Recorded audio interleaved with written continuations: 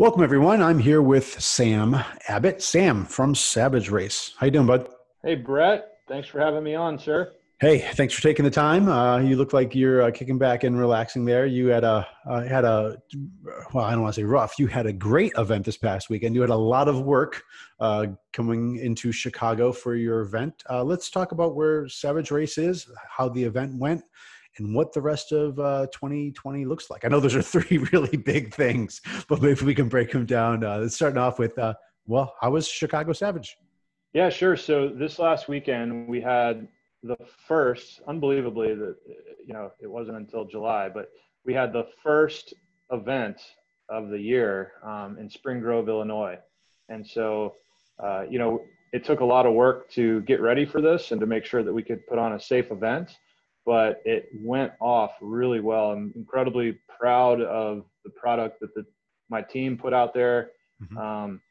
A very, very safe race experience, yet the course experience and for the participants out on the course with the obstacles was uncompromised. Like it was one of the best events we've ever done, and It people was had a lot of fun. a real Savage Race, I guess. It was a real Savage Race. I think even some of our participants might have been a little surprised that it wasn't a little more watered down, Yeah. or it was the race they expected, but it was still safe.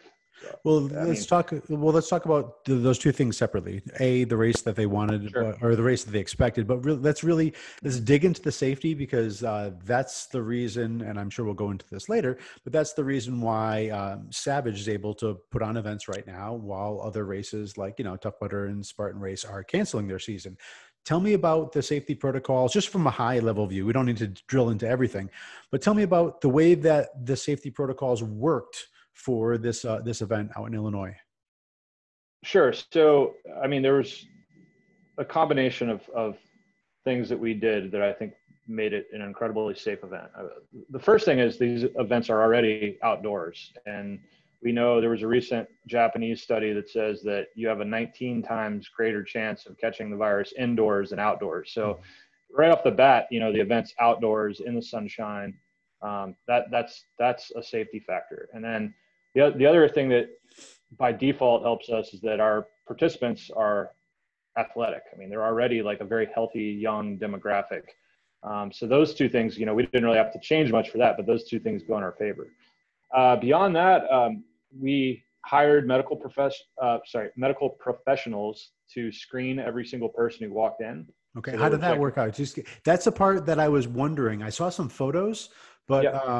just give me a rough idea how that worked out, because that was the part that, from an event director, that looked really interesting to me.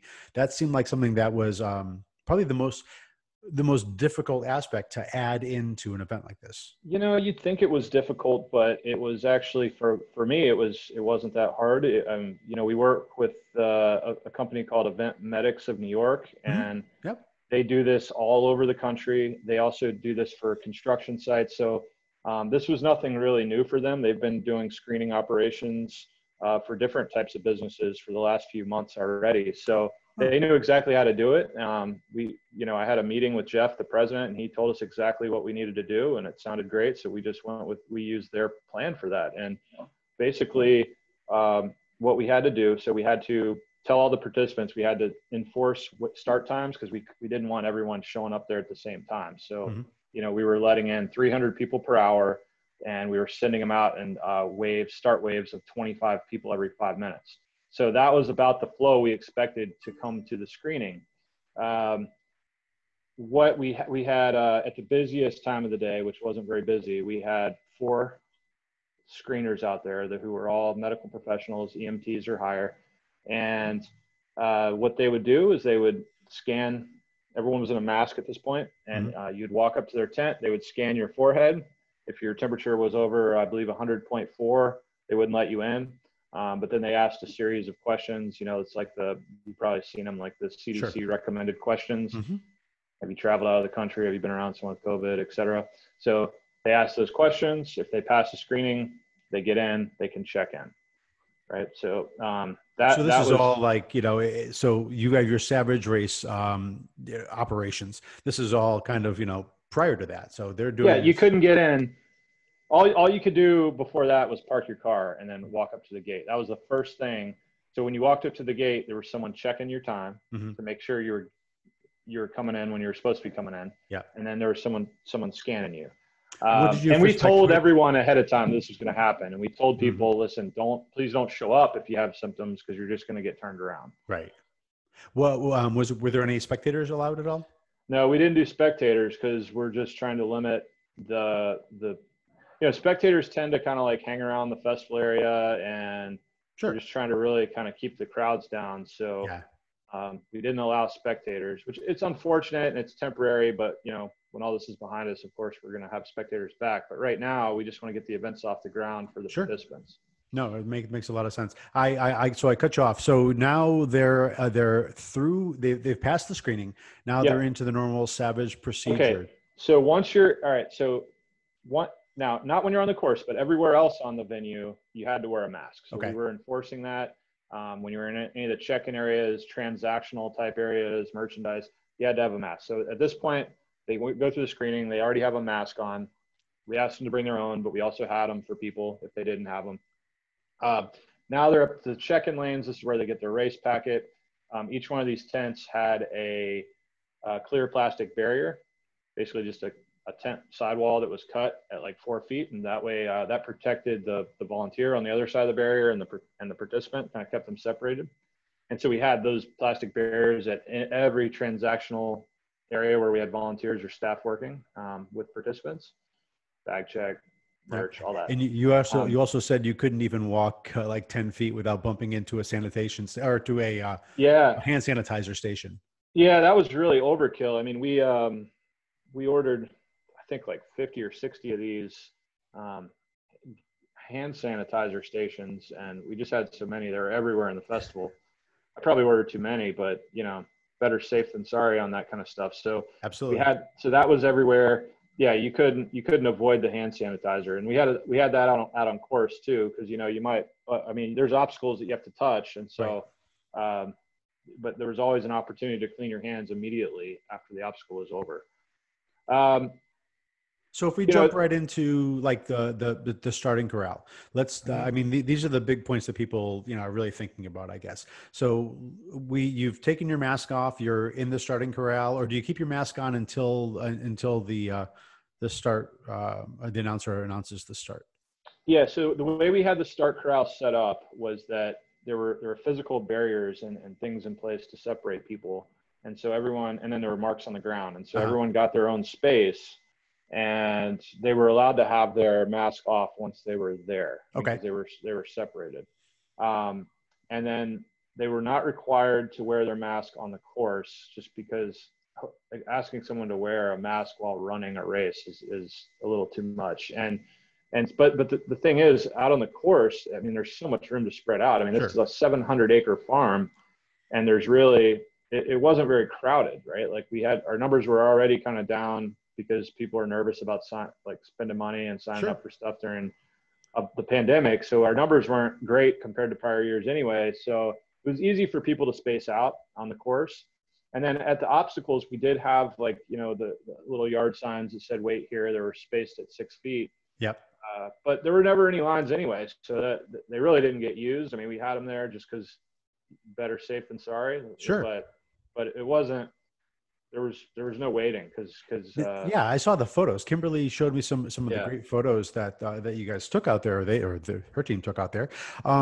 I didn't see any lines. I really didn't. And I looked through a lot of the photos, and there weren't, there didn't appear to be any backups. That was you said 25 athletes every 5 minutes, or 50 athletes every 5 minutes. So in this event, we did 25. I think we could have done more. Okay. But I mean, and that's something totally new for us. We weren't sure how that was going to go. Yeah. Because we were letting people every 5 minutes, but I think it was nice how it spaced out the people, because it was just like everyone had so much space out on the course, and I think that was part of it. Because for people who don't know, what we have done before coronavirus was we were doing waves every 20 minutes, and at some locations, we'd have as many as 400 or 500 people go out in 20 minutes. And obviously it's cool for like the start line hype and kind of the party atmosphere there, but we can't do that now. So, Yep. so that's why we split it up. Yeah, we saw that with the the world champs with the 3K by doing the 8 people every minute or so. It was Mm-hmm. it broke things up nicely, but it also kind of those people in the start line, and I'm sure that this happened this past weekend. I read some of the reviews. The people in the start line felt with only 24 other people around them, it felt like they kind of had it to themselves. When they went off, there wasn't a big crush. That's one thing I hate about races or marathons or anything else. When the start gun goes off and you haven't crossed the start line for the next minute because you're fighting through crowds. I think if anything, that might be one of the great takeaways from the silver lining, I guess, for the way that races are right now. Sure. Yeah. I mean, we found a lot of silver linings through all this, and a lot of it's kind of internal and operational stuff that the customers may not appreciate as much as I do. But like, for one thing, we started taking credit cards everywhere. Like before, we would say, for example, parking was cash only. Well, this event, we actually sent them a link. They were able to prepay for it or use their credit card on site with a contactless reader. So I think people probably like that. I like that a lot. I do too. I never carry cash.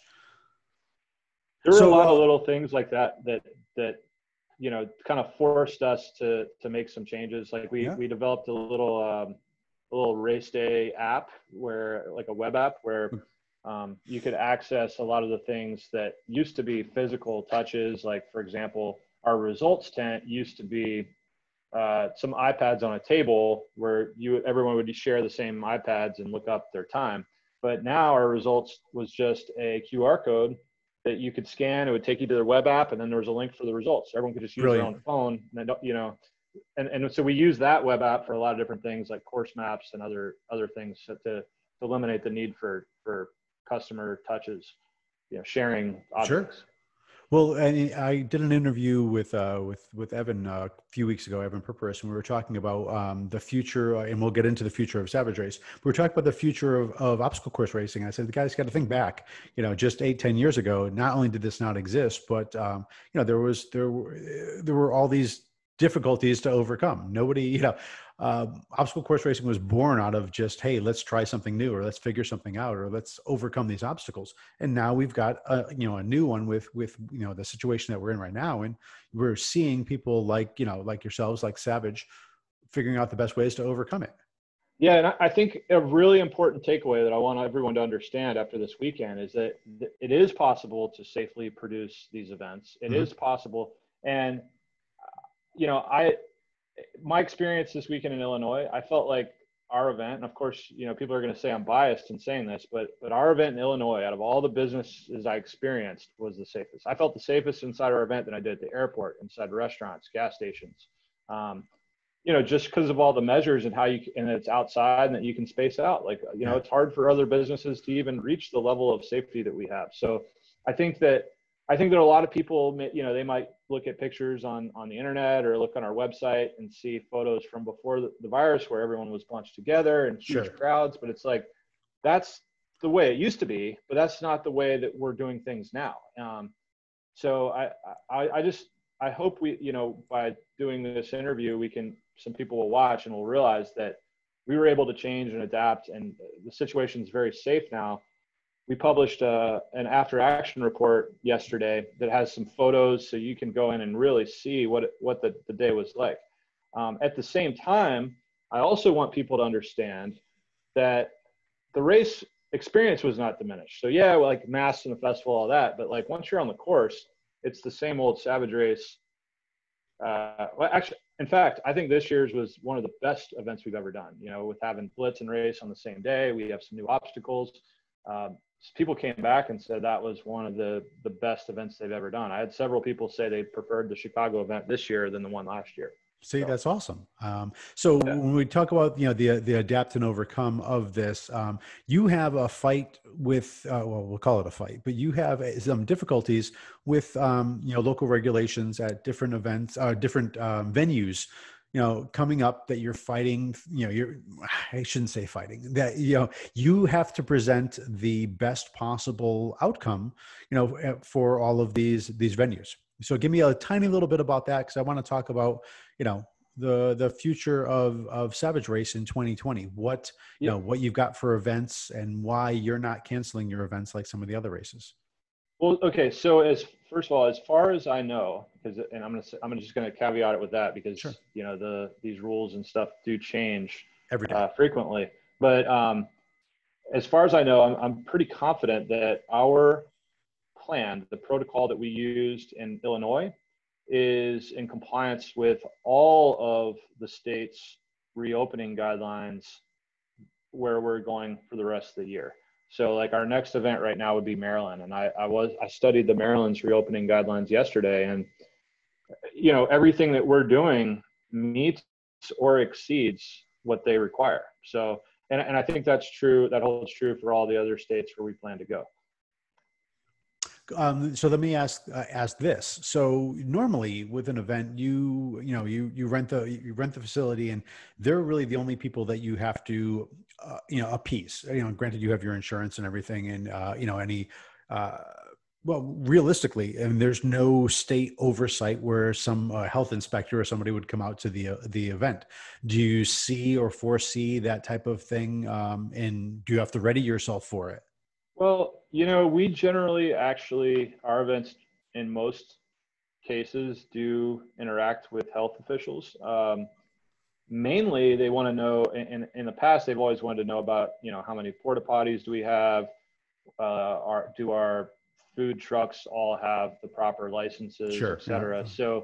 So we normally do have some touch points with them, but it's never been as serious as it is now. And so we're going out of our way to notify the local jurisdictions. There's certain communities where the permitting process has always been pretty easy or almost borderline non-existent, and so even in those places, we're definitely not trying to like fly under the radar with this, because we're looking for an answer as soon as we can get one, because the worst thing that could happen to a company like ours is if we set up the event and then on Friday, like the sheriff comes down and tells you to close up shop, right? So we want to be very open with them. And until this weekend, we were telling them we had a very detailed protocol, which you can find online, by the way. We've published that, but we had a very detailed protocol and we said what we were going to do. That's one thing, right? And so like the Village of Spring Grove in Illinois, their county, I guess their commissioners approved that, which I'm very grateful for. But now that we've done that event, we've now proven that we can safely run these events. And we've done that, that's in the after action report I published. You can see the photos, you can see the description of what happened. You can see, I think there's a couple of pages of customer testimonials that I just copied and pasted off Facebook. People saying how safe they felt and what a great event it was. Lots of photos. And so that's been published. So anyone who really wants to dig in and find out more about what we did and how safe it was, they can refer to those documents. Awesome. Well, I don't want to keep everyone hanging on. You covered so much important information. Let's talk about the upcoming events. Sure. You've got 3 on the schedule right now. No, I think more than that. Let me see. I'm pulling it up. So yeah, I just posted a couple of yesterday. I'm trying to keep track. It should be easy for me to keep track now. So here's what we have for the rest of the year. Okay. So we have on September 12th, we're looking at Maryland Fall. And I feel pretty confident that one's going to go. I feel very confident that one's going to go. After that, September 26th, we have Georgia Fall, same thing. And October 10th, we're in Dallas, Texas. And November 14th and 15th, we're in Pasco County, Florida. And then the Charlotte event was scheduled for earlier this year, and that got moved to December 5th.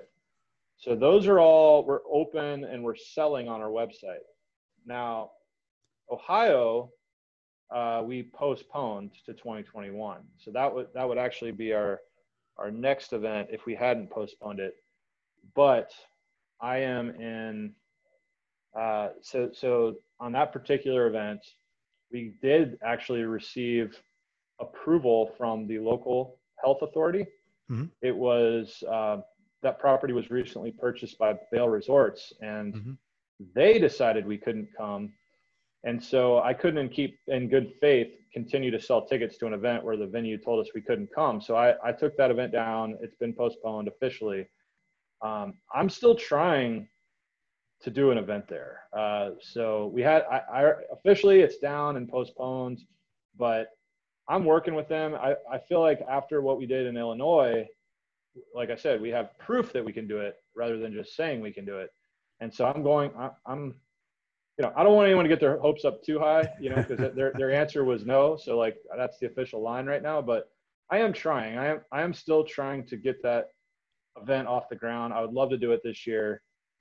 So that's a little bit of inside information, but there's let's call it a 10 or 15% chance that we can reopen that. And if we did reopen it, like, everyone would still have the option to transfer to 2021. It's not like they would have to go to that event. I mean, that's Sure. another thing we're doing. We're being very flexible with the transfer options so that, if there's anybody who, despite everything that we have, maybe you're an older guy or something, and despite everything that we have lined up for safety, if you don't feel safe, then you can just contact us. We transfer you. There's no fees for transfer or anything like that.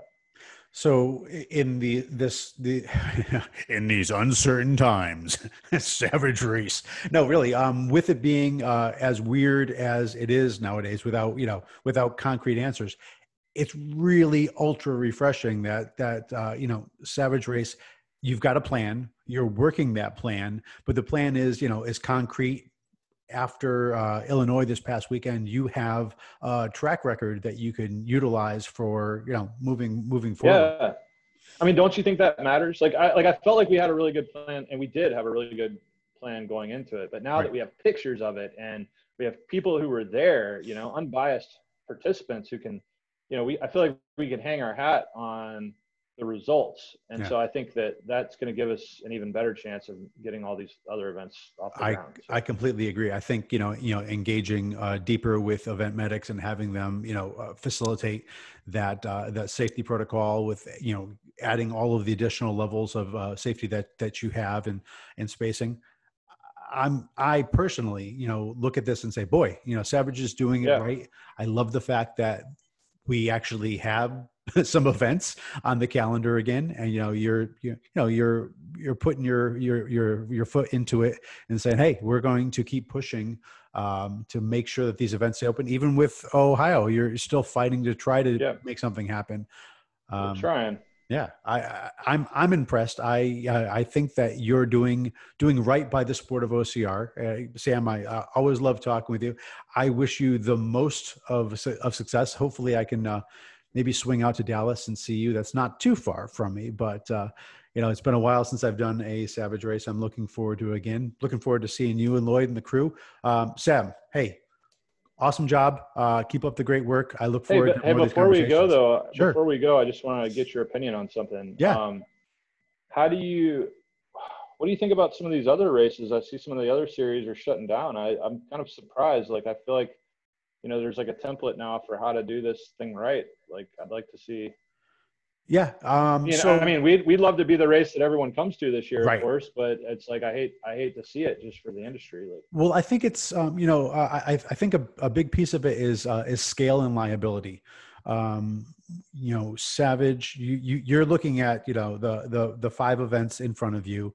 I think when you're looking, and this is all speculation, but with Spartan and Tough Mudder, Spartan/Tough Mudder, however you want to, they're looking at a bigger crew, wider exposure, and I think with Savage being smaller, more focused, and nimble, you are willing to be on the front lines and fight, or at least champion your efforts to have these events.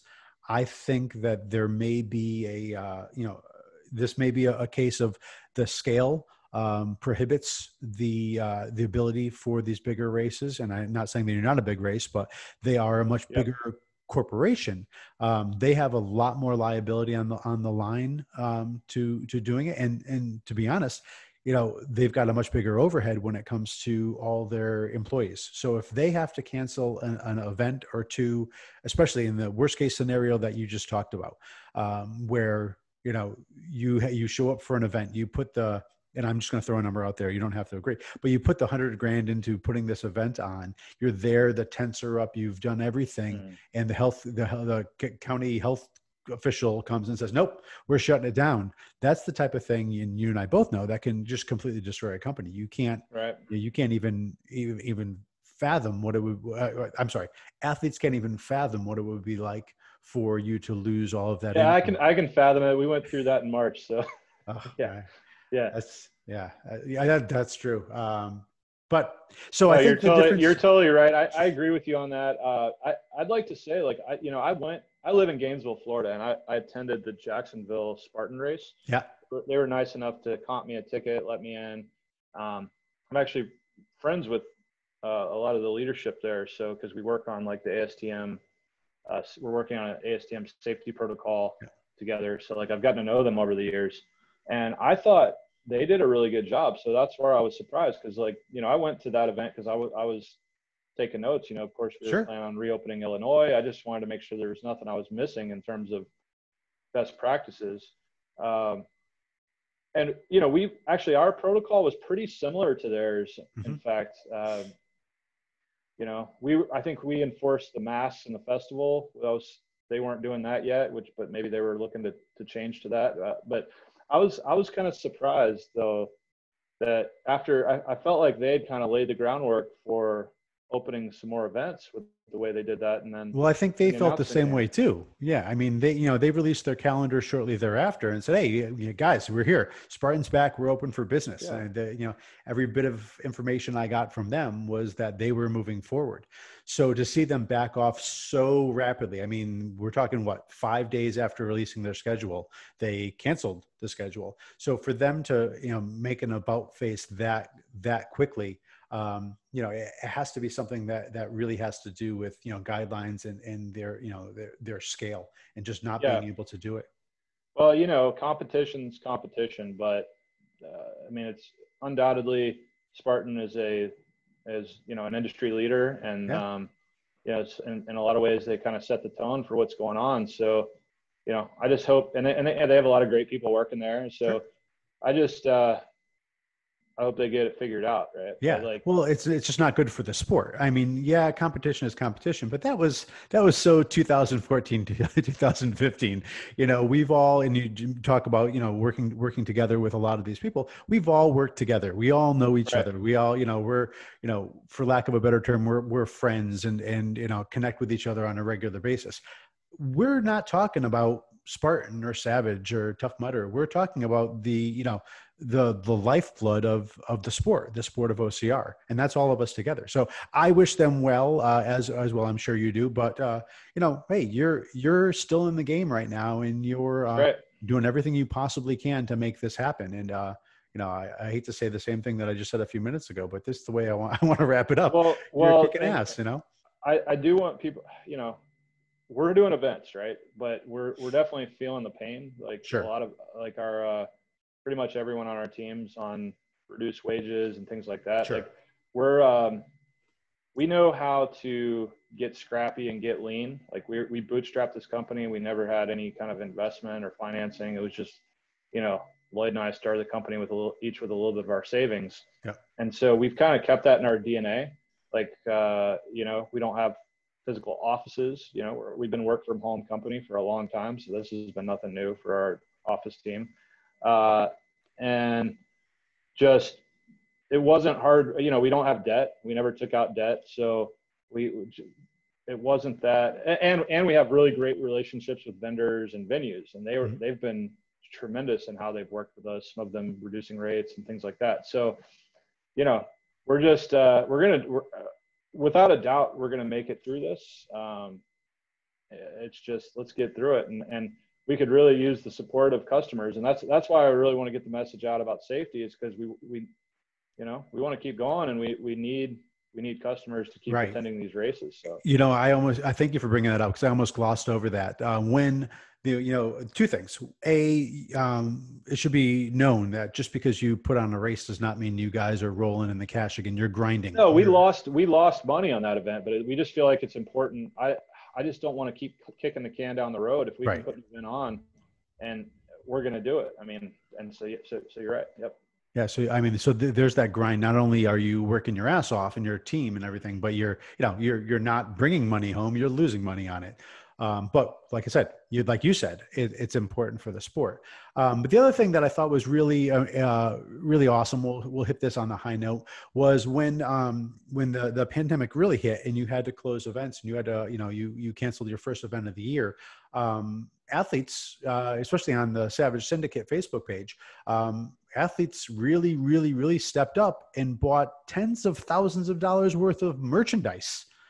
You were They did. So extremely they did. grateful.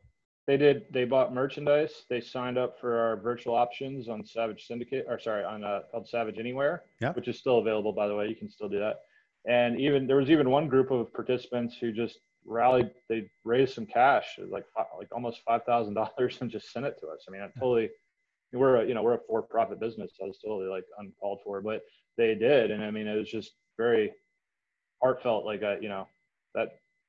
I started crying when I got that. It's like, wow, you guys like us that much? You're just going to send us money for nothing? Yeah. So, Well, I think it's not for nothing, Sam. It's for exactly what you're doing right now. You're scrapping and fighting and keeping the sport alive. And hey, man, I totally dig talking to you. I love the fact that you guys are still rolling, and anything we can possibly do to help you, we're here for you.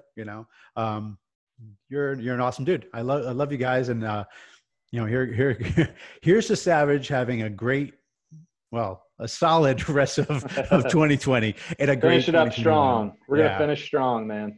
Keep fighting, bud. All right. Hey, well, listen, I appreciate it so much. I love coming on here with you. We should do it more often. I looking forward to, let's do one in person sometime soon. Yeah. Well, I'm trying to get you out here to Arizona, but I know it's always, it's always one of those things. We'll get it soon enough. All right, brother. All right. Hey, take care, man. Take care. Bye.